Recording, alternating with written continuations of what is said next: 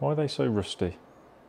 When we're coming to removing loom tape, the temptation is to kind of get your kind of side cutters down there and, you know, try and cut along that tape. If you feel like really going for it, then you can get old Richard out and, you know, try and carefully slice that there. But, you know, it's really risky to kind of go and cut some of those other wires and cause more damage than you're trying to do good.